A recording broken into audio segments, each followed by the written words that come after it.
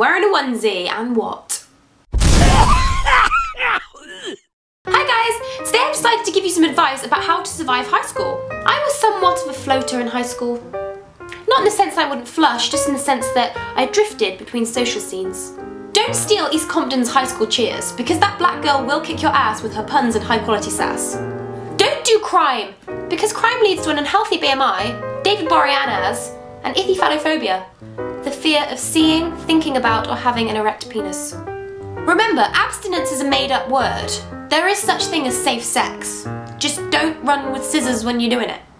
If someone publicly humiliates you, take the high road. Get your mum to call their mum. Don't sleep with your teachers to get ahead. Get ahead by cheating. Be yourself, because that's the best version of you that you can be. Unless you're super annoying. If you find yourself in the presence of someone you don't like, lick them. They're likely to leave. Eat desserts when you're stressed, because stressed backwards spells desserts. Don't give a crap about what people think. Give a crap about what they say about what they think. If you fall in love in high school, don't write poetry about it. Bite the bullet, turn up out of the blue uninvited like Adele, and tell them how you feel.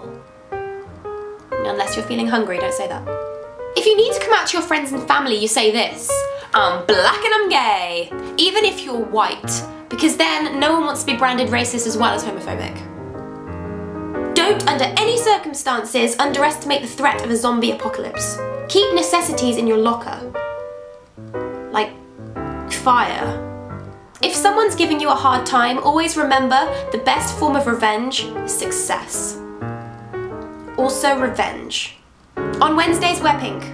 Wear your onesie and don't give a shit. Onesies are always cool. Are they always cool or never cool? Fall in love with whoever you want to fall in love with, even if it's your best friend's mum. The rule of pubic hair, FYI, don't let it get longer than 5mm, otherwise you're a terrible person.